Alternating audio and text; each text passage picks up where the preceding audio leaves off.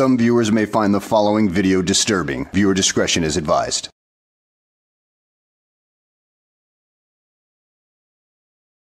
Well, hello and welcome back to the channel.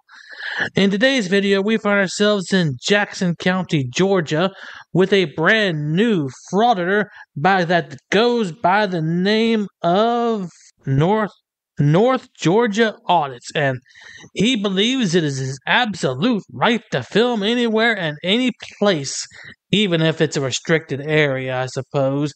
So that's why he's here at the local prison, because, well, he is just completely misguided and suffering from the Dunning-Kruger effect.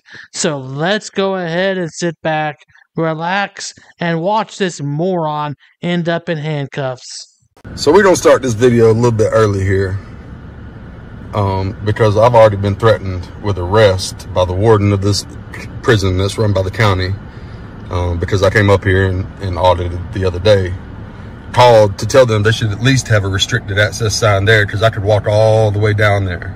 All the way down there I could walk because there's no restricted access signs. There's no restricted access signs anywhere on this property.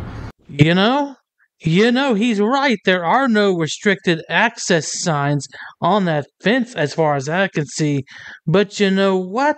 The fact that it's a big, tall fence with razor wire on it should be indicative of a high-security area that they may not want you in, you blubbering buffoon. I mean, there are no signs on your stove that say, "Warning, hot, don't touch the burners."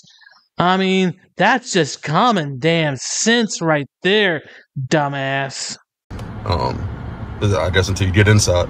But when I called to talk to them about the incident that happened where they called the cops and the cops upheld their my constitutional rights, the warden decided he was going to get on the phone and tell me if I came back on this property I was going to get arrested. So here we are. Let's go get arrested.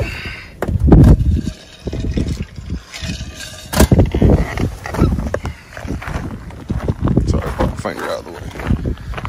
Again here, Jackson County Correctional Institute. Zoom in on that. This will be visitor parking where I'm parked. This again will be blah blah blah. You're subject to search. Search me if you want to. There's a designated smoking area. I don't see my dog out there today. Are you stupid or something? Inmate coordinator. We're looking for warden's truck. This is the warden's truck. This is the warden's truck. I don't know his name. This is the one that threatened me with arrest. This is his county fucking vehicle. Threatened me with arrest if I came back on this property to take another video after Jackson County Sheriff's Department said I had every right to be on public property. Here's the front entrance. And here they come. Took less than 2 minutes. Took less than 2 minutes. You need to leave the premises. I'm not leaving the premises. Arrest him. Where's the deputy at? Where's the deputy at? Go ahead and arrest him. Where's the sheriff's deputy at? Go ahead, put your hands right. You gonna arrest me? Yeah. Okay, thank you. You just signed yourselves to check? You think so? Yes, sir. Okay. Told him to leave. Yes, I did. He told me to leave. Have I been trespassed? Have I been formally trespassed for one? No, I haven't.